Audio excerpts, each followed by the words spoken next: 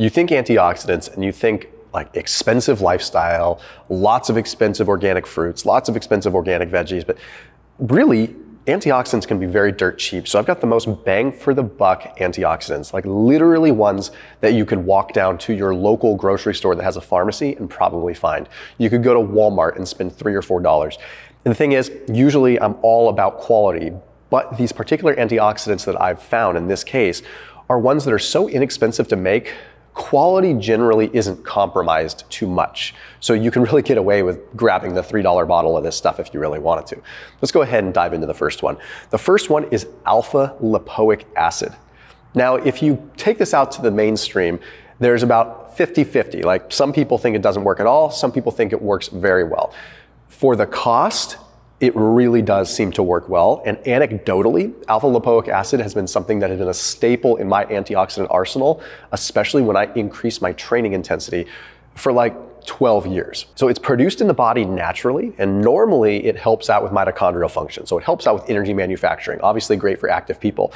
But we also are seeing that it has a powerful antioxidant capability as well. There's a study published in Free Radicals in Biology and Medicine that took 600 milligrams of alpha lipoic acid versus placebo for 90 days. What they found with this ultimately is that subjects that took the ALA had decreases in lipid peroxidation.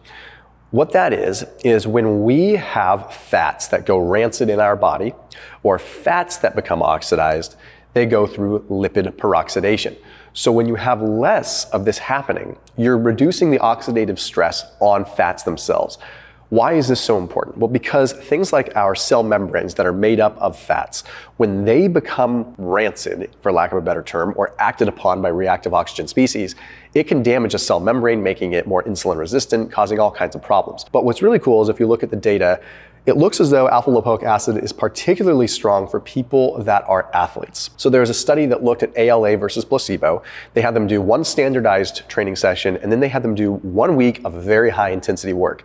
What they found is that there was reduced muscle damage, reduced inflammation, improved recovery, and improved squat performance in the alpha lipoic acid group, and not in the placebo group. So that's why when I increase my training intensity, I take about 600 milligrams of alpha lipoic acid, and I try to take it on an empty stomach because it seems to be a rather fragile antioxidant. This next one is a really inexpensive one that gets thrown under the bus all the time because we see it in ingredient lists and we don't really think about it.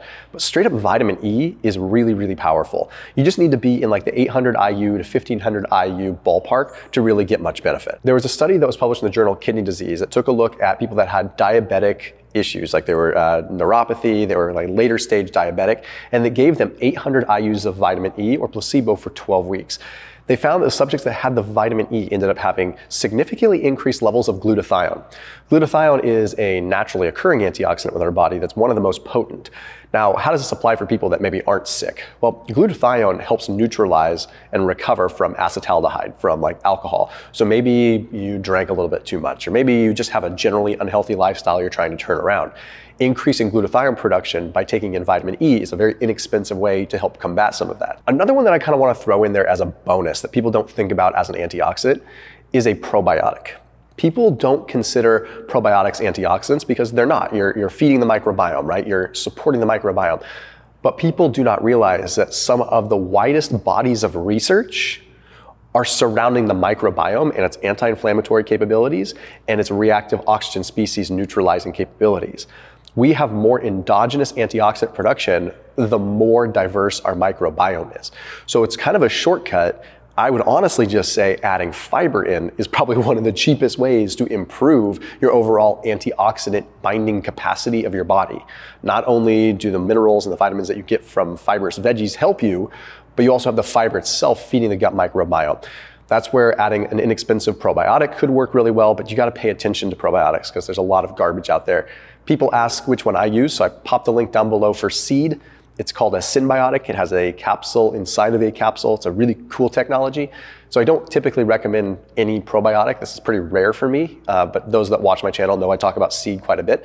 So that link down below gets you 30% off your entire order with Seed. So it gets 30% off that daily Synbiotic, which is really, really fascinating science on multi-stage delivery for the bacteria as well as the prebiotics that feed that bacteria. So very, really, really real stuff. Anyway, that link is down below, 30% off. This next one is lutein. Lutein is what is called a carotenoid, and it's one of the most inexpensive antioxidants you can find. But you also find it in like yellow bell pepper, you'll find it in eggs, and it's particularly good for the eyes.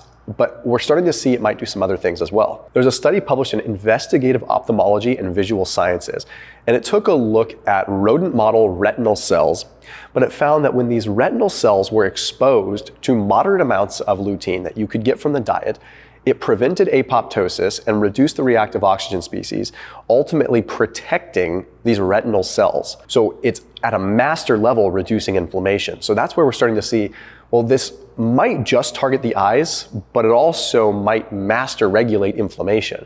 So although lutein seems to sort of laser target the eyes a little bit more and retinal cells, it does have a master antioxidant effect too. And bang for the buck, it's phenomenal. This next one is probably literally the most bang for the buck, because all of these are great, but when you get down to the minerals that have antioxidant capabilities, they are very potent. And this next one is zinc. Zinc we've heard about a lot, right? It's obviously got some powerful effects at the immune system. It works synergistically with vitamin D, but it's also a powerful antioxidant. There's a study published in Pharmacological Research that wasn't just any ordinary study. It looked at 10 trials. It was a big analysis, a big review paper.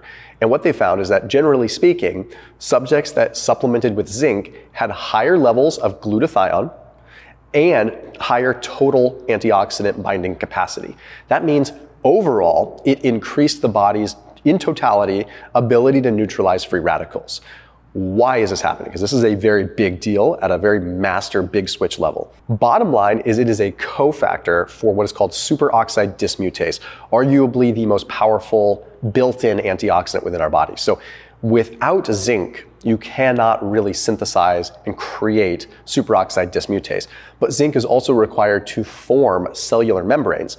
So without zinc, we would be running into this issue where we can't actually form the membrane properly, and it might be dysfunctional and not operate right. But another thing is that zinc works in a very odd way because it neutralizes, sort of binds to and chelates iron and copper and prevents iron and copper from affecting lipids.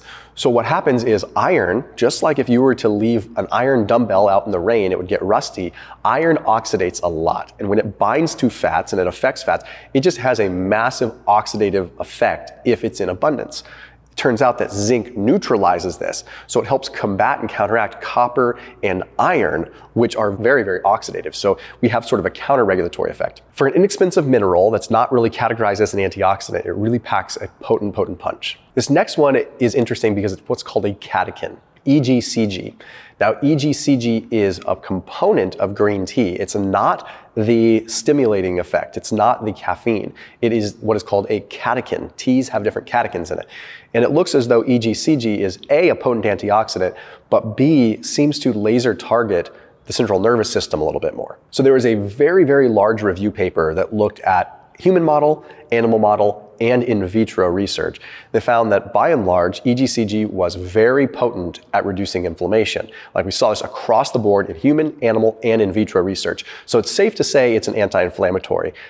But what's really interesting is when we look at the research on the neuronal side. So this study was published in Neuropharmacology. What they found is that when EGCG was added into the equation with people that had like spinal injuries, there was essentially more protection from neuronal inflammation. And it might actually help you sort of rebuild and repair nerve cells even faster.